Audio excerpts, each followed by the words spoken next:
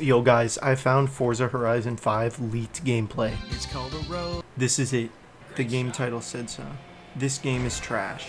But this is Forza Horizon 5. You can't say it's trash.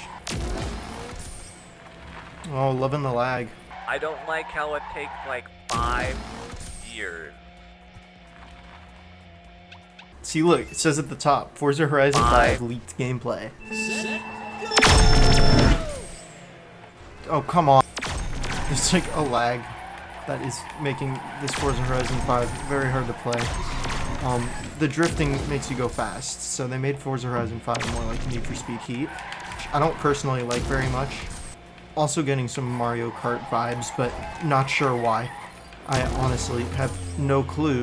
The items that you can pick up in Forza Horizon 5 now during the races, they're amazing. You can like take people out with them, and I'm really glad that Forza was able to add such a unique feature. Something that I've honestly never seen before. I love how the car can jump. Every time you finish a lap, you get lapped by the course, as the title there says. Thank you, Forza. I'm missing the wheel spins. I thought those were always kind of fun and great. They made me happy. This lag is really killing my lap times. Yeah, Forza Horizon 5 lag is worse than 4.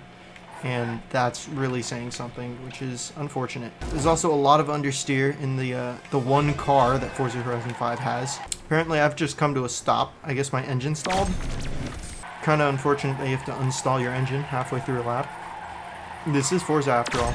I've never seen an engine stall in Forza. I don't think it lets your engine turn off at any point in time. Another thing they're copying over from Need for Speed. I thought this was actually like an original game, but it's just not, and I'm so disappointed. Like, Forza can just do so much better, but like, they act like they can't, because they come out with a game like this. This Horizon sucks. I'm done. I quit.